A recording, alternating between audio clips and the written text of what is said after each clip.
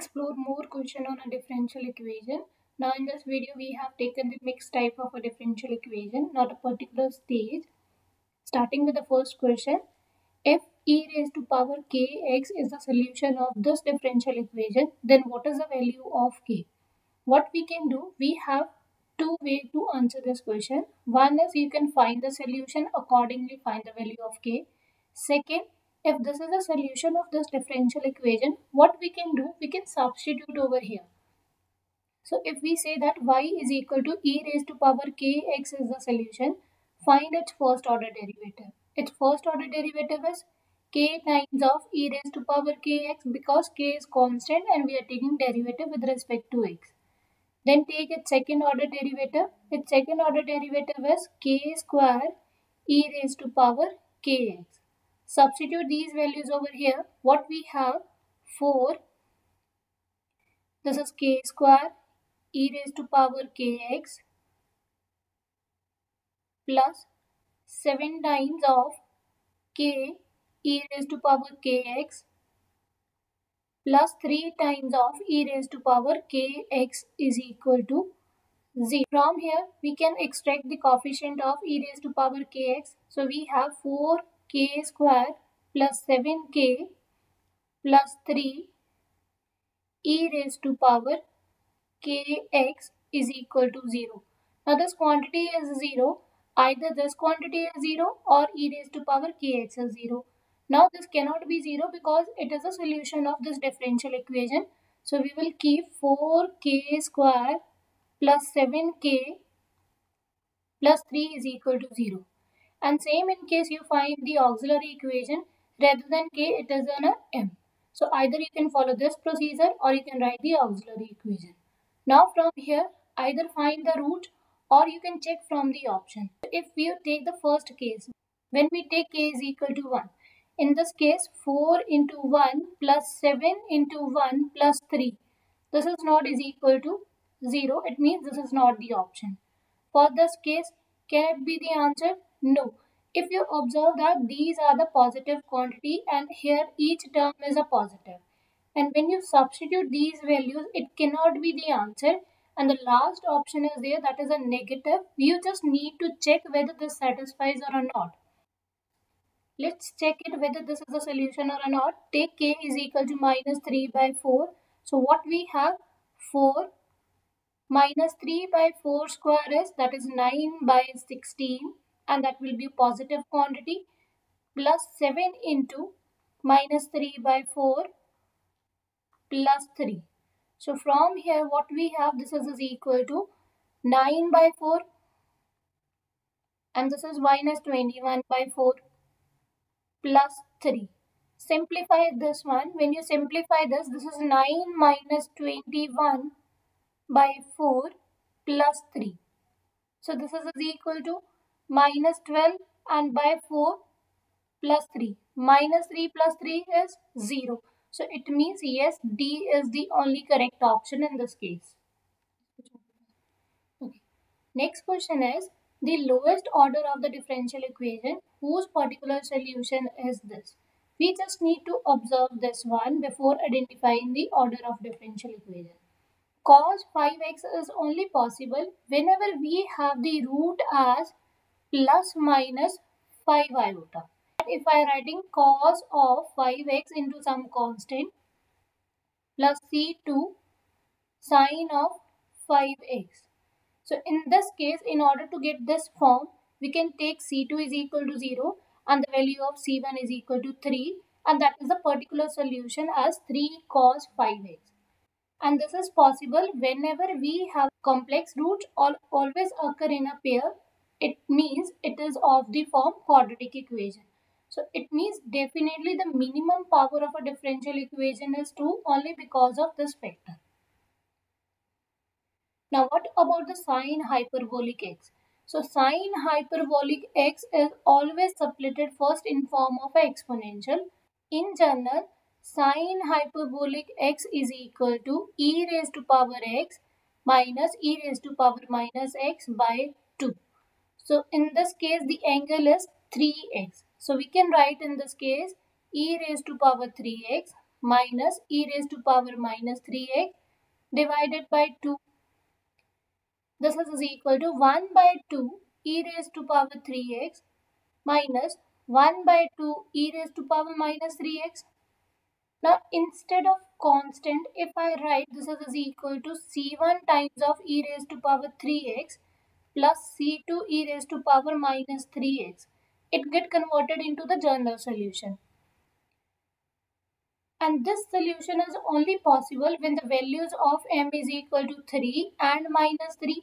Again, two roots are there. Total number of roots in this case is, that is 4. These are the roots of auxiliary equation. And if there are 4 roots of auxiliary equation, then the lowest order of the differential equation is 4. Next question is, if we have a second order differential equation of this form and its auxiliary equation roots are real as well as static, this is possible when? So we can find in this case auxiliary equation as a m square minus b m plus c is equal to 0. So how to find the roots in this case? This is equal to m is equal to minus times of coefficient of m, that is minus b, plus minus under root minus b square minus 4 into a into c divided by 2a. So we can write this is equal to b plus minus under root b square minus 4 into a into c by 2. Now the question is, we need a real. Real means this quantity must be greater than 0. Greater than equal to 0. But the point is, we also need a distinct, means we need a different values, and that is only possible when it is not is equal to 0. So it means this quantity must be greater than 0. From here what we have, b square minus 4ac must be greater than 0. And from the option it is saying that greater than equal to 0. And if it is so, it means the roots are real as well as they are equal if we are taking equality form. From here, it means the roots are exactly equal. In this case, it means roots are complex. So answer is D option. Start. Next question is, these two are the solution of which differential equation? So we directly extract the values of m from here. In the previous video, I have already explained how to write the differential equation directly from the auxiliary root. From here, write the auxiliary roots. Auxiliary roots are minus 3 iota. In this case, that is plus 3 iota. Now write the auxiliary equation from here. So auxiliary equation has a term m square, m and some constant is equal to 0. Alternative sign plus minus plus. For this one, addition of these two one is 0. Multiplication of these two one, minus 3 iota into 3 iota, that is minus 9 into iota square, and the value of iota square is minus 1, so this is equal to positive 9. Simplify this, we have m square plus 9 is equal to 0. From here we have a differential equation of order 2, that is second order derivative plus no m, there is no need to write the derivative over here, just write 9 into y is equal to 0, and with this option C is correct. Next question is, if d minus a into y is equal to some function of x, then y is equal to 1 upon operator form into x is evaluated which of the form? What we can do, if you observe from the option, there is e raised to power ax, e raised to power minus ax form. So what we can do, we can write this as is equal to 1 by d minus a. Let's create e raised to power ax form.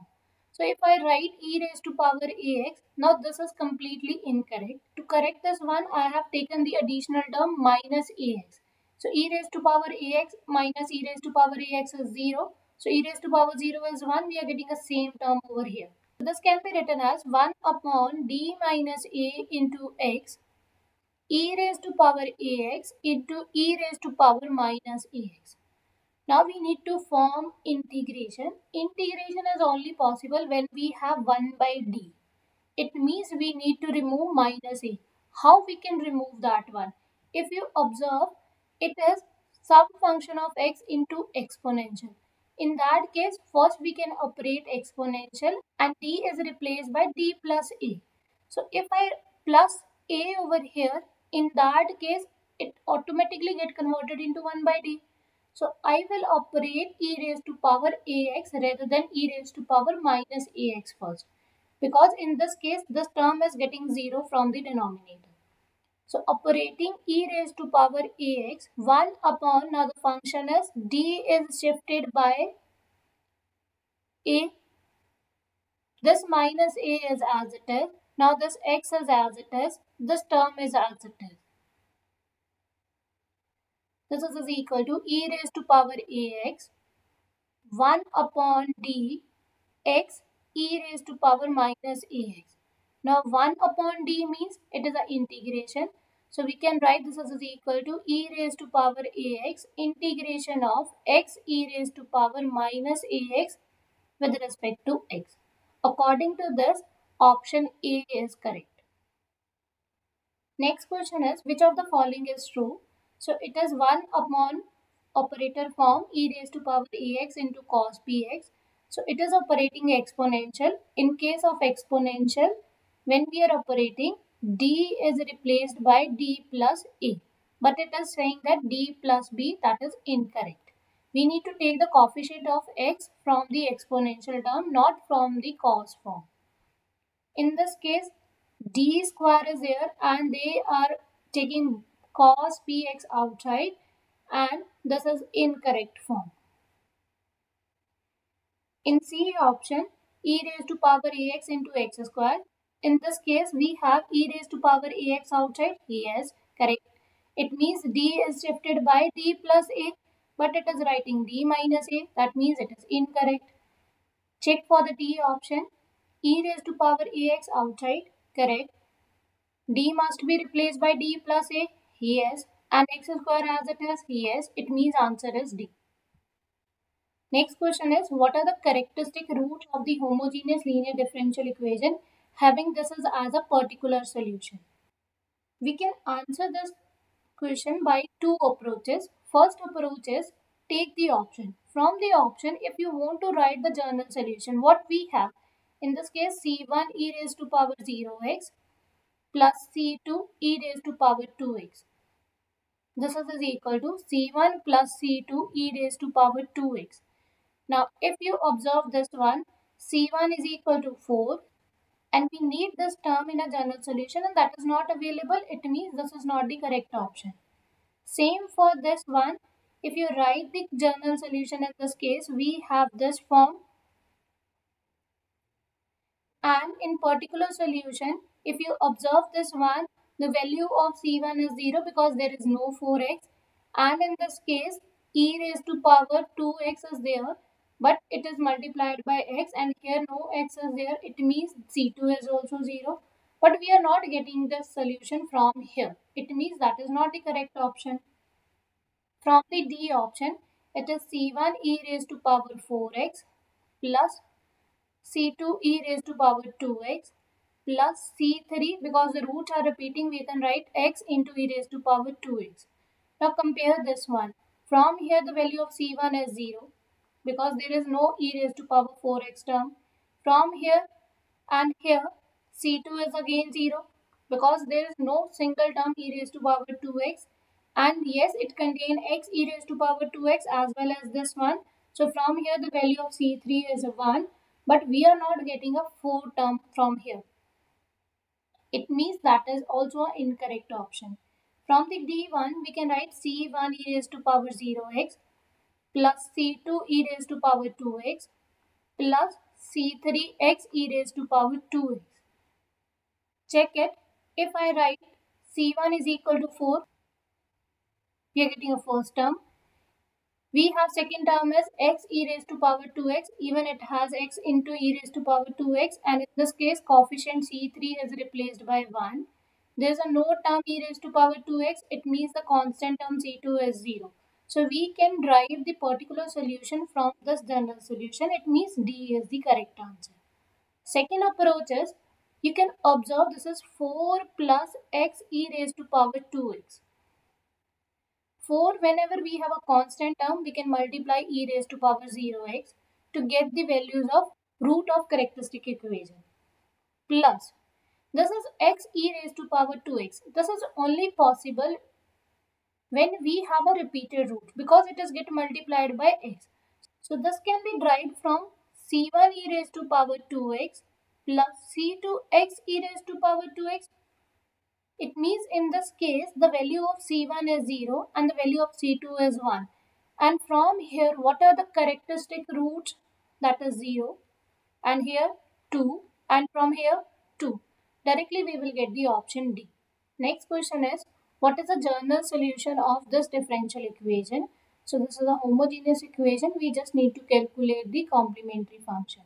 In this case, it is the order 4 differential equation. It means 4 constants are there in the answer. But in option A and B, we have 2 and 3 constant. It means we can directly discard A and B.